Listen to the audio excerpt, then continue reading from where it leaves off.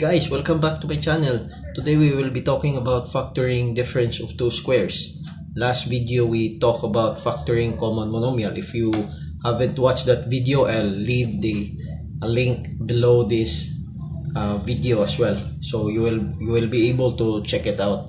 Before we get started, please like, share, and subscribe. Let's get started.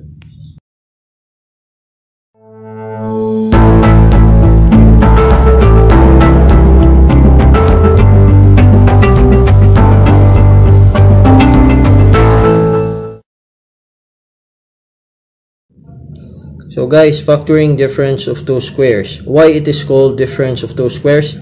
In the process, I will explain to you why it is called. Let's get with the examples right away. So number one is x squared minus 64. The first and the simplest and the common thing you have to do is first you have to get the square root of each one of them. So for x squared, the square root of x would be x. So how to write this one? You just have to write 2 parentheses and then put in x, and here another x. And the square root of 64 is 8. So you just have to put 8 and 8. Since it is negative, the first one, the sign for this one is different, so would be positive and negative, because as what you have learned on your previous math classes, positive times negative is always negative. So since it is negative, it would indicate that we have difference in the sign. So it would be x plus 8 and x minus 8. That's why it is called difference of two squares, because we have different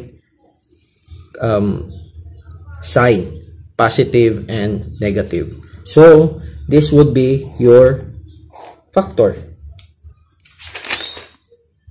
Then the next example is 25x squared minus 4.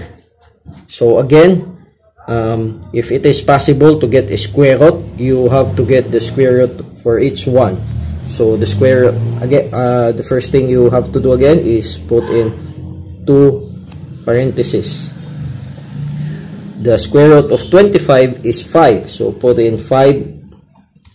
Then the square root of x squared is x, so put in x. The square root of 4 is 2, so place in 2. And then again, since this is negative sign, you have to put in 2 different signs in each of the parentheses, so plus and minus.